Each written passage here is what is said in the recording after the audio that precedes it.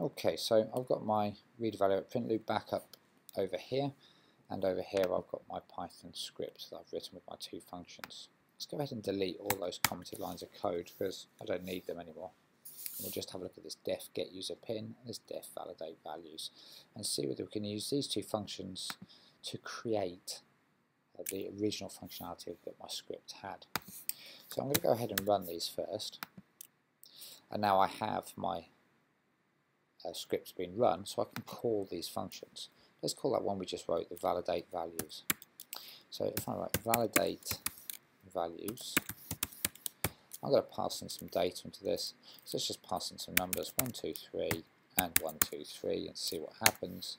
And we see that that comes back as true because value 1 is equal to value 2, 1 to 3 is equal to 1, 2, 3. So validated is true. Let's give it some different data. So validate values, and this time I'm going to do 1, 2, 3 and 3, 2, 1, and this should come back as false, which it does. I can even pass in strings into this. So dog, and we'll have cat.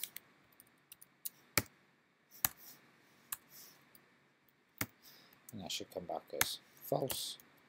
Dog and dog will come back as true.